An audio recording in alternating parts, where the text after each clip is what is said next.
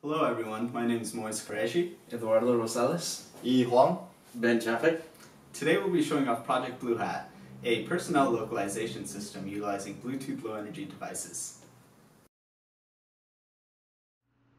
Let's have a quick look at our hardware used in Project BlueHat. First we have our advertisers, which are Bluetooth Low Energy devices that are coin cell powered. Originally we began development using a Nordic Semiconductor development kit, but we quickly moved to using the SparkFun NRF 52832 breakout board. This new board has a much smaller form factor and can easily be embedded into a hard hat as seen in the image on the left. This advertising device and our hard hats are capable of sending 31 bytes of data per a set interval ranging from 100 milliseconds to 10 seconds. These 31 bytes are broken up as seen here. The important portions are the identifier bytes and custom data bytes. There are a total of 20 identifier bytes where the unique identifier bytes are specific to one BlueHat. The custom data bytes of this packet is where we could integrate data from biosensors or accelerometers. Our second piece of hardware is the observer devices, which are Raspberry Pi Zeros. These devices use libraries that are critical dependencies for the program running on them. First there's BluePi, which allows us to scan for our advertising devices. Then there's AP Scheduler, which allows us to periodically call our advertiser scan methods at a specified interval. Lastly, there is Socket IO Client, which gives us the ability to quickly create a socket connection and send scanned advertiser data to our backend Python Flash server. Now let's look at some important algorithms that we implemented to process receive signal strength data sent from observers to our server. The first step in going from receive signal strength to distance is Kalman filtering. Here is an example of our calculated distance without first filtering RSSI. This data is extremely noisy and unusable for any sort of distance estimation.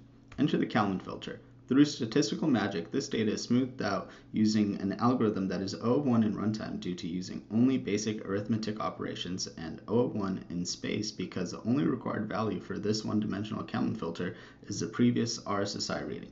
After filtering the RSSI data, we can use the equation seen near the bottom to calculate distance. This equation is based off the freeze transmission equation, where we know the RSSI of advertisers at 1 meter and the path loss exponent. We calculated this path loss exponent by collecting an enormous amount of data in various environments where RSSI measurements were taken at known distances. Once we have filtered the RSSI data and completed the RSSI to distance conversion, we can now track the location of a hard hat advertiser through trilateration. Using the three smallest distances between three observers and a single advertiser, we can determine the relative location of an advertiser to an observer, whose location is known ahead of time, with some basic geometry and algebra. Now let's go see our system in action.